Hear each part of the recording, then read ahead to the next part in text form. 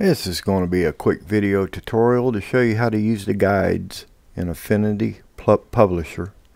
And I'm using version 2. Works pretty much the same in version 1 with one notable difference. And to see your guides, you go to View, Guides, and in version 1 you will see Guides Manager, I believe, instead of just Guides.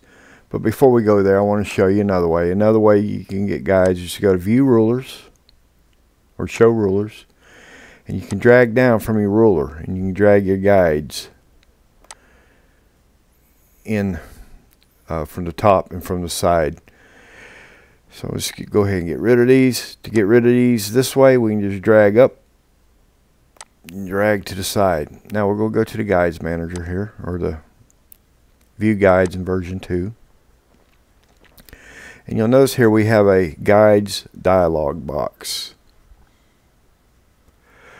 So the first thing we're going to do under the Horizontal Guides dialog box, we're going to just click this little Add New Horizontal Guide. And then we're going to do the same under Vertical. And if you'll notice, we got it right in the middle at 50%. And what we can do, we can change this, and it's going to be whatever page template you selected, whether it's millimeters or inches, what's going to show in your guides box. But we can change this. We can go, let's say, to 4 inches.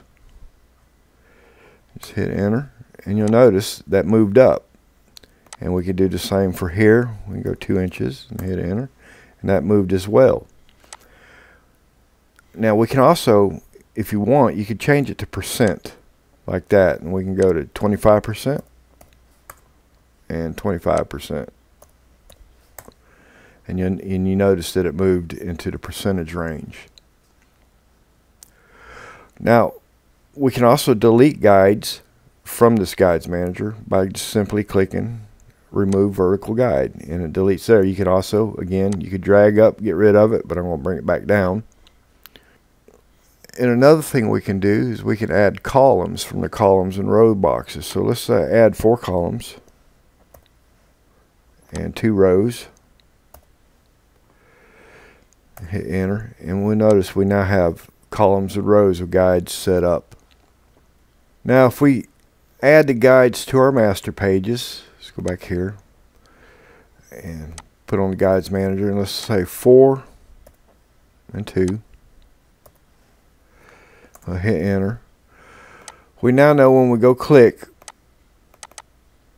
on any of our pages, all of them have those guides on it. Let's say we wanted to remove the guides from page 1 because we don't need them. We can go to page 1, double click on it, and we can just set this to 0. Hit enter.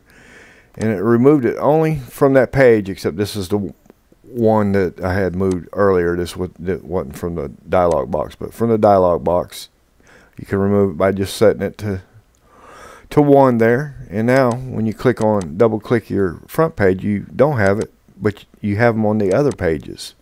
So that's how you work with guides, 2 different ways in Affinity Publisher version 2. If this has helped you, how about leaving a like, leave a comment, subscribe, and you have a good day.